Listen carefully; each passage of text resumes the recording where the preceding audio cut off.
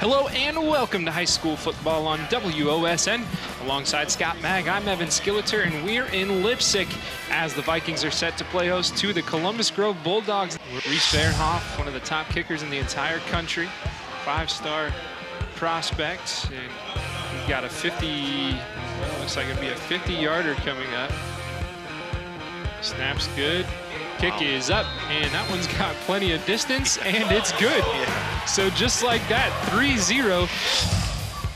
He flips it out to Pena. Pena cuts inside, crosses the goal line, and that's a Fat Jack's Pizza touchdown. Brock lined up behind him.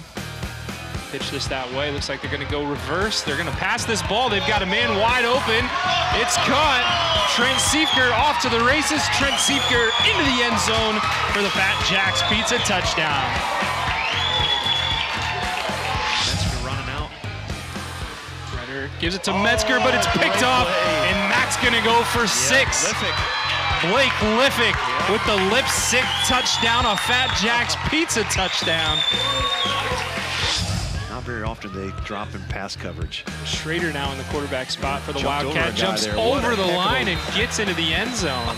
What an athletic play that was. He just jumped over the 3 would-be tacklers and got himself in the end zone. What a heck of an athletic play that was. The first touchdown of the night for Columbus Grove, sponsored by Fat Jack's Pizza. Schrader keeps it on the ground. Schrader to the left, finds the hole, and gets into the end zone for the Fat Jack's Pizza touchdown. Renner under center. Takes the snap, hands to Metzger, and he crosses the goal line for the Fat Jack's Pizza touchdown.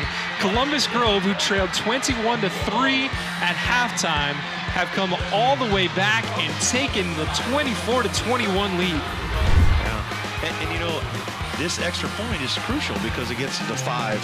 Now that means Leipsic has to score a touchdown if this goes in. 3 safeties 30 yards back from the play.